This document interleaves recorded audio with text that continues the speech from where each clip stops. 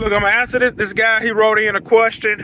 I'm gonna answer it real quick before I jump on this $100 problem. Guy asked me, he said, Gibson, how did you deal with all the mental rejection after, hold on, let me see if I can pull it up and read.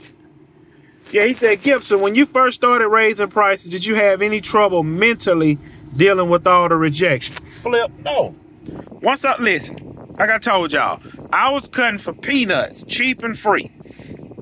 My schedule was so slammed with cheap work, all of the new work, I couldn't take on no new work, so instead of saying no, I just started giving ridiculous prices. I'm gonna give you an example. I was cutting for $30.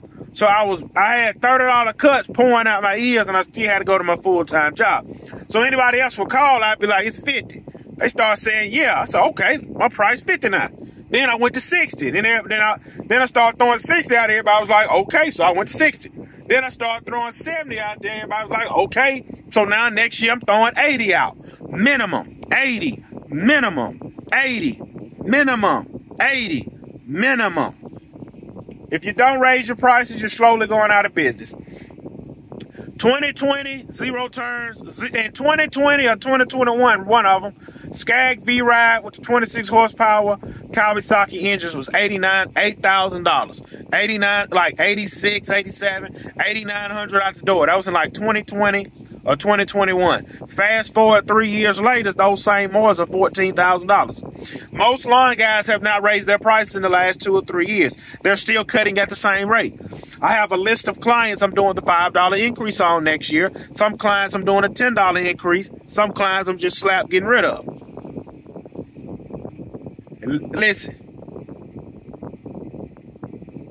As you keep climbing higher on the totem pole, the people on the bottom, either you get rid of them, drop them off, or raise their price to catch up with everybody else. Dissolve the bottom as you elevate the top. Dissolve the bottom as you elevate the top. And with most people, what I learned having a full-time job, once you hit that ceiling, like this welding job I'm about to go get in about 3 or 4 weeks, this welding job I'm fixing to go get, they're doing a $1,000 sign-on bonus at $31 an hour. I can stay on that job for about 5 years. All I'm gonna make is 31. And then after about around year 6, I might get another dollar at 32. Man, look, you know what my price is gonna be 5 years from today if I'm still living? Man, if I'm still living, my minimum gonna be $100 5 years from now, and zero turns gonna be 20, 25,000. Yeah. How did I deal with it mentally? I didn't have a problem dealing with it mentally. Because, see, I was fixing to lose everything. I'm about to lose my dog. I'm about to lose this truck I'm in that's paid for. I'm fixing to lose it. 2 months behind on my mortgage because I'm trying to satisfy these cheap clients. Start raising prices. Look, let me show y'all something. When you start making more money in your business, you can help others. I told y'all, all the money I make from YouTube goes to missionaries. I'm going to church tonight. They got church tonight on a Thursday. They got a missionary coming in preaching. A guy gave me $100 to do some extra work on his property, and he came outside with $250s.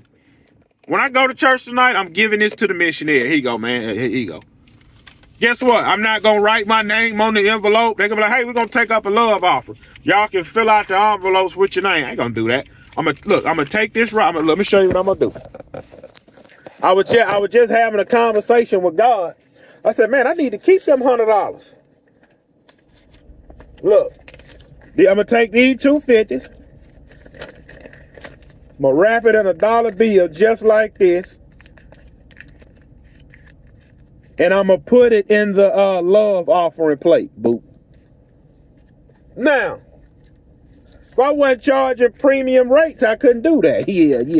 Gibson charging premium rates and living and eating good. Yeah. Once you start making more money, you can help everybody around you, including yourself. So look, let me get out here and cut this $100 property. Yeah, I'm about to get that $100 away and turn around and make another $100. Yeah.